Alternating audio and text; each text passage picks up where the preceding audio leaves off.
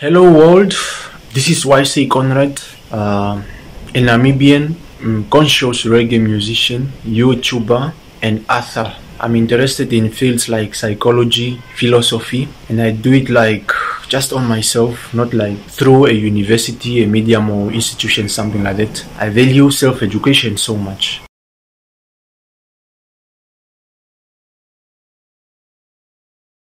In 2009, I was like watching these BET awards and I saw Akon performing. And since I'm that kind of person that loves art, then I was like, I think I can do this. I think this is part of me. Like just the joy of creating your own songs and everything, Yeah, then from there, kept pushing, kept it up. So like in 2013, like one of my big brother used to own like those old computers. So like he was also kind of like having an interest in music. Yeah, so then when I came there, we had these headphone mics, these headphones with a microphone. So we plugged into the computer and, we were just recording ourselves. I never knew if you can master songs like mastering, the mastering process. Not like the mastering the art, but mastering like removing noise, what. So all we did was just record. All we did was just record, and that was 2013. But yeah, I do not really count that as professional, because like the one that I recorded like kind of like professional, it was back in the days in 2015. Yeah, that time I think I was doing my matrix in high school. Yeah, one of the holidays I get to record like one of my first songs. Yeah, the link can be in the description for you to check out those first work that I did.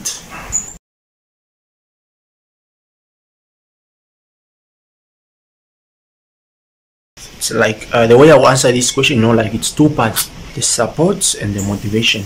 The one who supported me like to record like my work, or yeah, just to express my talent, I can give that to my mom, because I remember the first time I went to record my songs, she gave me something around 1,000 Namibian dollars. It really helped me. Yeah, there were no studios where I live like closer by, because that time I'm in Rakano, so I had to like use that 1,000 for transportation from Rakana to Ongwediva and record like 3 songs. Yeah, and yeah, she supported me that way. And yeah, there are people who support me emotionally, or yeah, like support, like it does not always has to be with like money. Sometimes someone cannot give you money, but all they can give you is the hope, the belief in you that you can do something.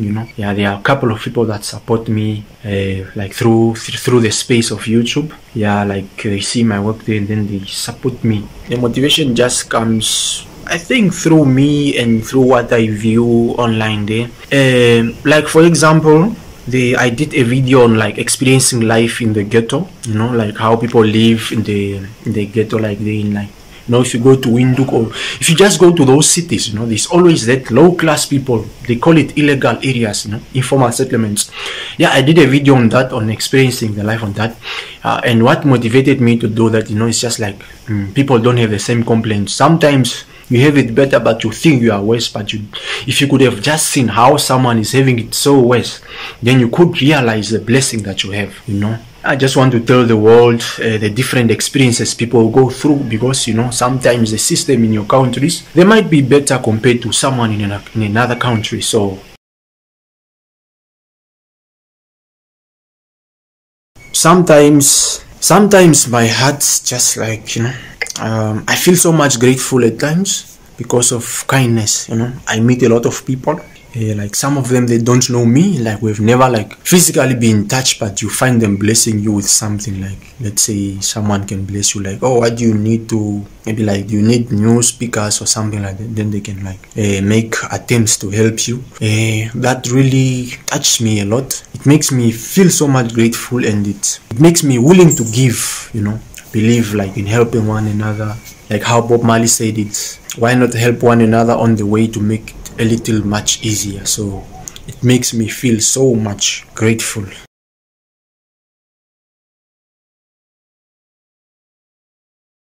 My message to those that are solving problems: not everyone will support you. You have to make peace with that. Sometimes you can create and people don't care. They just don't care at all, Yeah, but you always find your tribe, and the thing is always to validate yourself. It's always to approve you first before everyone approves you, to be confident in yourself. Yeah, to approve your work. like, you know, then people can approve it. Yes, not everyone will like it. Some will not like it. Some will tease you. Some will tell you all sorts of other things that, where do you think you are going? You won't go anywhere. It's tough.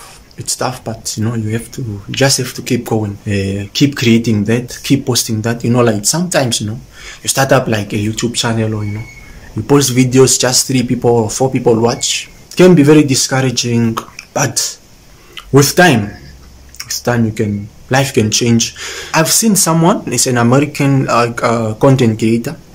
The time I started watching him, he only had like 1 point something subscribers, but like right now, within maybe a 1-year period, he's having like 36 now. He's going to 36,000 subscribers. You know, he just kept going. You know, you just keep doing consistency. Just keep doing you. Those that don't support you, it's fine for them. Not everyone has to support you. You know, so that's my message.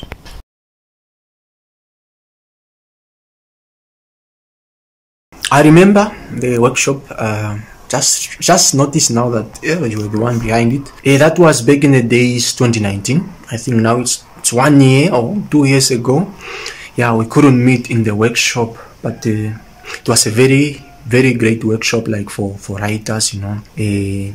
But the most thing that I would say I learned, it was mostly about there was the other lady who spoke about copyright issues, how like you can be sued and all those things. So, you know, sometimes we used to think that maybe you can just go on YouTube and get a beat and then you create a song with it. Yeah, you can, but you know, you can be sued here and there, or like some they will require you like to give credit to the owner of the beat. And also, like when it comes to book publishing, you can just like take somebody's idea as if it's yours. You can just take somebody's picture from Google just like that, you know. There always has to be stuff. So yeah, a lot of people don't understand those things. They don't understand those things, and that's why you find these like Namibian people, like YouTubers, you just find them, they get other people's songs, they put them on their YouTube channels. They are getting a lot of viewers, but like, you know, YouTube also have start copyright things, like they can notice when something is not yours. Yeah, another example I can give, you know, like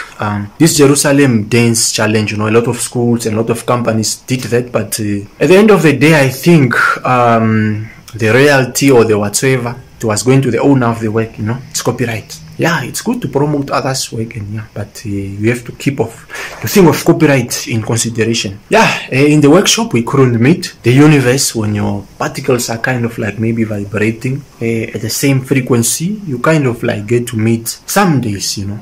That's why like now we met through the space of YouTube. That's great and that's wonderful. The only thing I would really want to change, if I had like utmost power, to just be changing the mindset of people to a conscious mindset, you know. A lot of us are led by like ships, you know. We don't do things because of us. It's always because of certain influences, you know. The good thing about that comes with consciousness is the critical thinking. I would want like to instill critical thinking in people, because, you know, people just, if something is on TV, that's what they get to believe. Like, you know, they lack their own critical mind, you know. That's why you find now the world, like at the time right now, the world is changing. We are living in so much uncertainties. This pandemic, so-called pandemic, in my opinion, a lot of people, they are losing their mind. Like, they are just not having their mind. They are living in fear and they are feeling powerless. Yes, if you are alone, you can never beat the system all alone. You need to be together with other people. So like, one of the things that I would change is just for the people to realize the power in unity. What we could achieve if we just stood together against the system when the system wants to oppress us. Those are the things that I would like honestly change. Yeah, the system is trying to control us. The elites, the politicians, the rich, the billionaires, you know. Some will call me a conspiracy theorist, but you know, it's just the truth, you know. So like, if people just realize the power of coming in togetherness, then we could achieve a lot. A life could be very great for the majority. But now some people, you know, they are not critically thinking. They just accept everything that is said.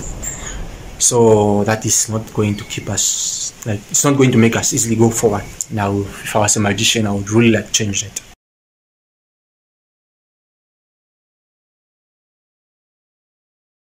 yeah, I would just want to say stay positive here and there. I know it's not always easy to be positive, but you know, acknowledge reality, do your best. Not everyone is here to live forever. Make your mark, or do you while you are still alive. Yeah, that's all I could say. And yeah, one love, you know, you have to love each other. Let's help one another on the way. I know you can't help each and everyone, but each and everyone can help someone through whatever way they can. So that's what I would say, and thanks for watching, and subscribe to the channel.